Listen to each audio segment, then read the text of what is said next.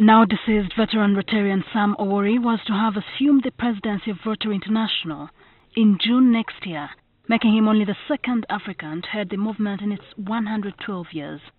However, this dream was cut short following his sudden demise on 13th July in Dallas, USA due to complications after a leg operation. Now, for the first time in its history, Rotary International will set up a fund towards polio elimination in honor of Owori. And Sam Owori has been the first person to pass on at that level. We've never lost anybody in the line of world leadership. No sitting RI president or president-elect or even president nominee has ever passed on. So the first time such a thing is happening. According to past Governor of Rotary District 9211, Stephen Mwanje, the fund is a manifestation of Owori's contribution in serving humanity. This is the first time I'm hearing of such. That shows the level, the amount of respect and the name of Sam Owori in the Rotary world. So details of this fund will be given by Rotary International, but for now suffice me to say that has been greatly honored by Rotary International as an organization. The deceased was a member of the Rotary Club of Kampala for 38 years. He would always be humble, and he would always present a cause and say, let's get this done for humanity.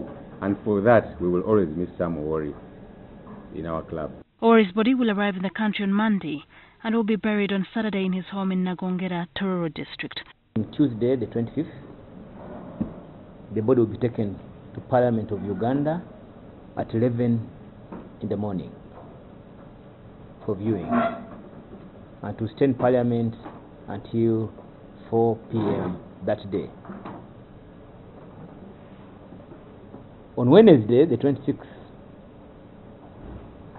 all Rotarians in the district and beyond will be attending an interfaith service in honor of our fallen hero. Owori, who died aged 76 years, previously served as Director Uganda Commercial Bank and Executive Director Africa Development Bank, among others. Sam demystified leadership of Rotary in Uganda. You may want to know that Sam was the first person from this country and this part of the world to become RI Director. He was the first person again to become trustee of the foundation, and naturally has been the very first one to become Rotary International President, nominee and then elect. But because before Sam came on, we didn't believe that was possible for Ugandan to ever occupy those offices. So Sam leaves us with that confidence. He was said to be Rotary International's 108th president, and his one-year term would have begun on 1st July 2018. In August, Rotary International will begin the process of electing a new president. Shidan Hochre, NTV.